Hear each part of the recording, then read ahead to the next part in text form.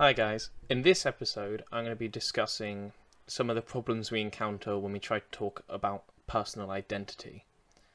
So the reason we need personal identity is when we're talking about people, we treat them as if they exist over time. Now I know this sounds really weird, but it does feel normal. Of course people exist over time. The person who did the introduction to this video is the same person as the one talking now. We're the same George. Likewise, the woman who gave birth to you, and the woman who maybe texts you because you don't call her enough while you're at uni, we think of them as the same person. They're both your mum. And they're the same mum that spans across time.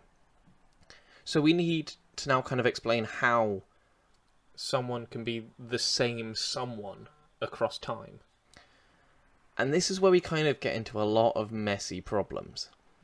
So the easiest knee-jerk reaction for tracking any kind of identity, so the same for personal, is that we try to say that they're physically continuous, as in, it's the same object now as it was then, so it's the same object existing between those two spans of time of checking it. And that does kind of work for objects, but the problem is they don't work for anything that changes between the 2 points. So this is where we come in with the problem of the paradox of the ship of Theseus. So the story goes that there was a famous flagship called the ship of Theseus. But over time, of course, the planks got old or damaged or started rotting out. So they were taken off the ship and replaced with new planks. And obviously as this process goes, you've got one plank come off, then two planks, and over time they're replaced. And the old planks are put in a cupboard somewhere hidden away. And so then you ask, say 10 years later, when every plank of that ship has been replaced, we all kind of assume it's still the ship of Theseus. But the problem we have is if all of those rotten old planks that were hidden away in the cupboard were then taken out again, and built into a ship, because there's one of each of them, which one is the ship of Theseus? Because there can only be one. Is it the one that's undergone change and is now new? The one that we thought it was the whole time when we were replacing each individual plank? Or is it the one that we rebuilt out of the rotten planks? And the problem we get here is if we say it's the new one, then we're not tracking physical continuity because it's made out of a completely new components of boat. But if we say that the rotten old planks make the old boat, then as soon as that first plank was taken off, that boat that was sailing around wasn't the ship of Theseus. And then if you accept that, then surely as soon as one tiny change happens, like say someone catches a shoe on it and chips a bit of wood off one of the planks, then surely that ship is different from the ship of Theseus and it's just a new boat. But obviously we don't think that every time a tiny bit of wood comes off it's a new boat completely. But if we're tracking physiological continuity, we should do. And this is kind of the problem we have. Of our intuitions just can't make sense of this paradox. And later we will come back to how Hume wanted to fix this problem, but for now we're going to move on to how Locke wanted to provide us with personal identity. So Locke thought, obviously, physiological continuity isn't going to work, because otherwise, as soon as you lose a hair cell, or your skin cells leave, or the tiniest change happens to you, you're a different person every time. And that's just not what we're trying to get at all. So he thought, what about psychological continuity instead? And he thought that this personal identity could then reach through time as consciousness and memory.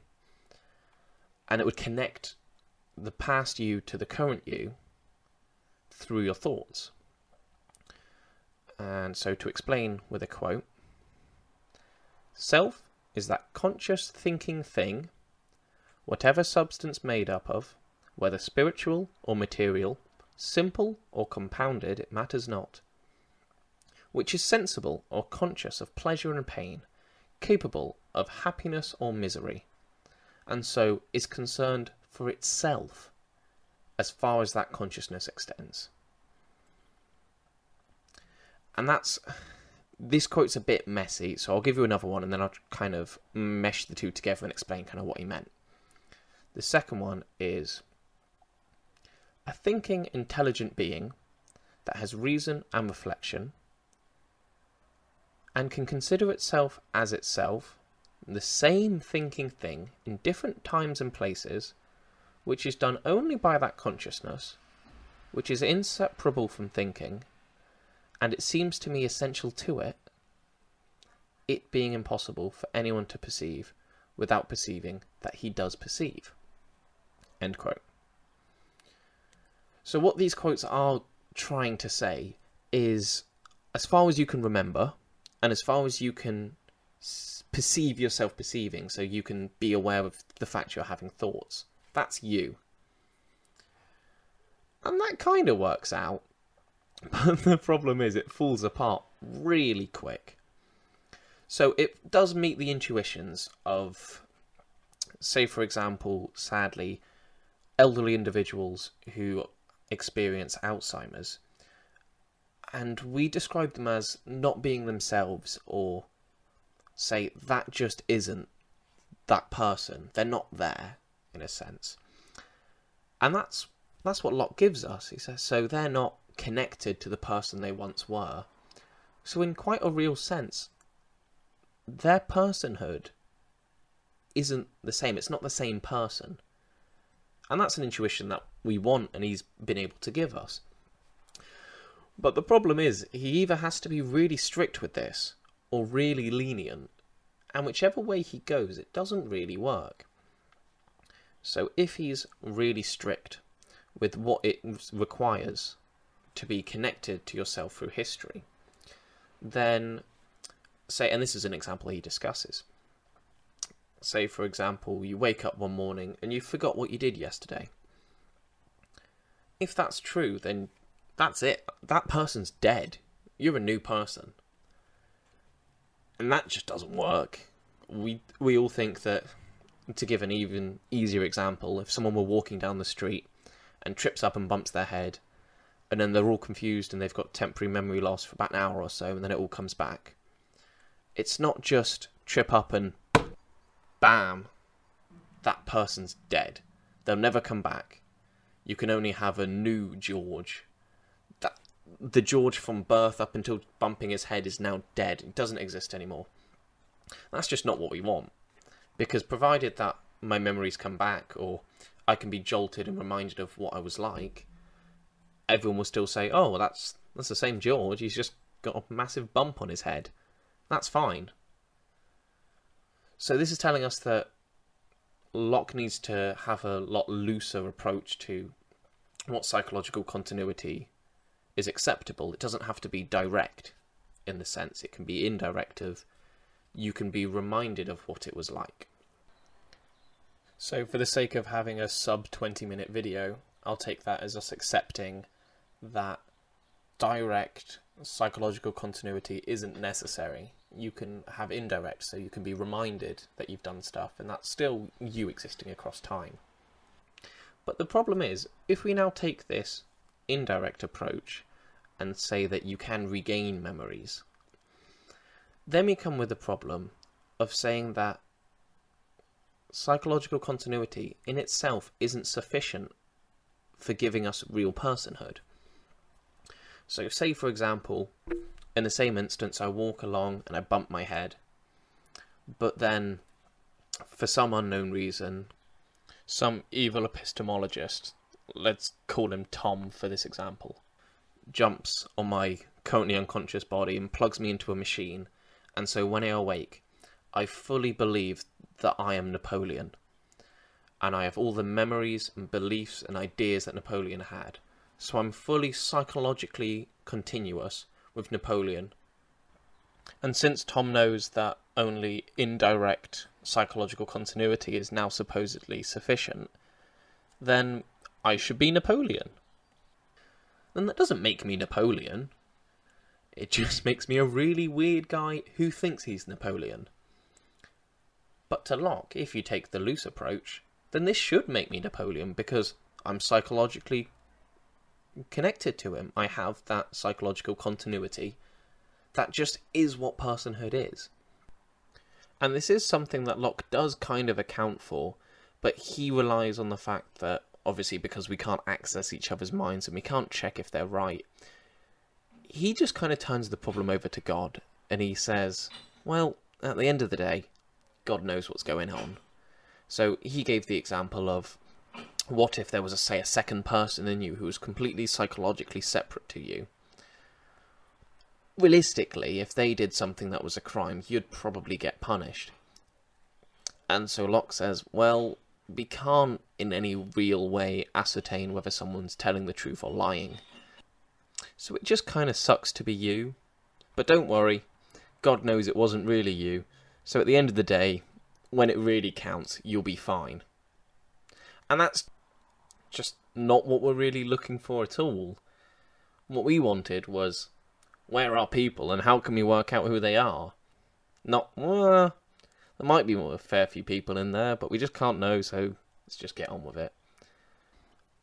But the problem is, Locke really can't get around this problem, because he says, as an example, the prince and the cobbler, of if one morning a prince awoke in a cobbler's body and was expected to spend the whole day making shoes, but still had all the ideas, beliefs and behavioural mannerisms as the prince, and likewise a cobbler woke up in rich linen sheets in the castle, we tend to believe that, well, the prince is now just in the cobbler's body. Here we seem to have accepted that personhood does move through consciousness, not through physiological continuity. And in a modern example that shows this is teleportation. So, when you teleport, you don't actually move from one place to another. What happens is your body's scanned down to the tiniest little part, tiniest little subatomic particle, whatever it is we've settled on at the moment, maybe quarks, I don't know. And then your body's destroyed completely. And at the same moment as it being destroyed, it's remade perfectly somewhere else. So within your experience, all you did was basically blink and now you're in a new place and you've teleported. But none of the things that make you up now are any of the things that made you up then, other than your consciousness seems to move with it. So your thoughts are now in the new body in the new location, but the rest of your body's just been made out of the old garbage that they found out back. And this is an intuition that it really does make sense. It feels like psychological continuity is right here. But going back to our earlier problem of if we agree that psychological continuity alone isn't sufficient, then we still need that kind of holding down bolt to make sure that we're connected to the real life. But this doesn't work in teleportation because there really isn't anything really connecting the first person to the same person later on once they've teleported. There's no, like, actual part of them that's held down in the world that makes it right. So this kind of holding down criteria fails, because then if we say that psychological continuity alone isn't enough, then an instance of teleporting somewhere is actually an instance of destroying the individual and just creating a similar clone. And now we're, by doing this, giving up the main selling point of psychological continuity that we were trying to use. So you scan yourself in, and it breaks you down, and that's it, you're dead. There's no coming back from that. As a person, you have stopped existing. And there's just a very weirdly similar clone who's a different and distinct person from you that pops up at a very similar point in time somewhere else in the universe. So now kind of the selling point of psychological continuity has been undermined by the fact that we've added in this clause. So we've got to work out whether we want to throw the clause away or accept that teleporting actually does just involve destroying you and making some weird alternative. So that's been a lot of content to deal with in one episode. In the next one, we're going to be discussing other concerns about personhood and other possible solutions, including animalism, and then we're going to discuss Hume's response, which is basically, people don't exist. End of conversation.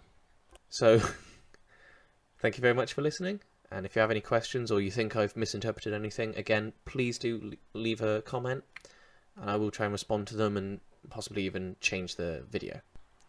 And as policy now, I'm going to try to leave all references for quotes that I use in the description below, so if you do want to check it or just go on to do further reading yourself, you can find it again in the description below.